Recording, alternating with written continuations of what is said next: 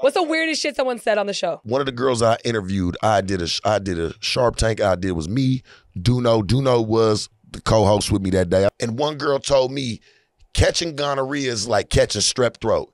You just take a pill for it and it goes away. I said, bitch, you are out your rabbit ass mind. No, For real, to even think that. If you cool with that, I was like, damn, that's like you sitting there saying, oh, it's just AIDS. You take a pill for it and you're cool. You can live the rest of your life.